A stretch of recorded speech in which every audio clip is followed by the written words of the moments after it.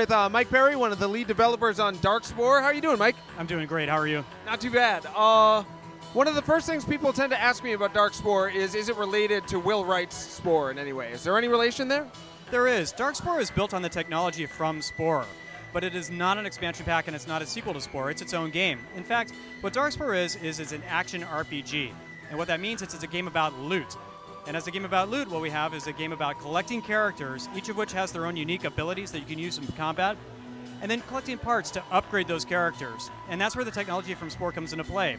When you collect parts, they have stats, and you put those parts in your characters to upgrade the stats. But you can put those parts on your character wherever you want to. So everybody who plays Darkspore is going to have their own unique collection of characters, both in their appearance and in the combination of stats they use.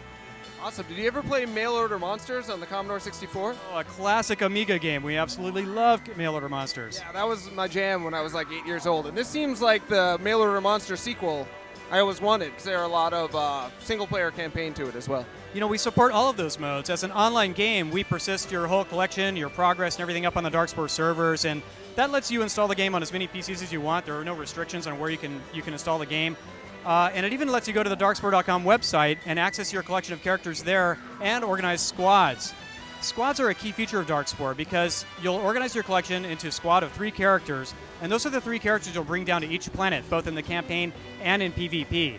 And switching between those characters is exactly what you'll want to do depending on the enemies you encounter. But those same characters that you play in the co-op campaign are the ones you'll bring into PvP matches. So you can bring that in a 1v1 or a 2v2 match and see how your upgraded characters pit themselves against other players' upgraded characters. How many different combinations of characteristics that you can apply to your creature, and how many different types of creatures are there? If you had to give me a ballpark on that. Yeah.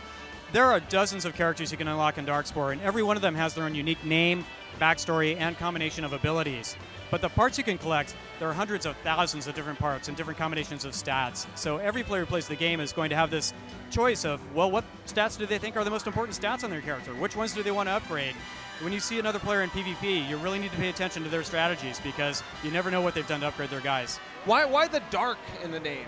Because that's another thing people, well, how dark is it? Is it real dark? You know, the Darkspore is named after the enemies in the game. The Darkspore were created by a mutant strain of DNA that escaped a laboratory and started to infect and mutate planet life throughout the galaxy. You as a player play the role of a character called a progenitor who can master science and DNA, but also has created a race of beings called genetic heroes. Those are the characters you collect in the game. And you'll use those genetic heroes, upgrade them, and fight the forces of Darkspore and save the galaxy. Sounds rad. Getting psyched. Can I give it a try? Definitely. All right, I'm jumping on. Darkspore, check it out.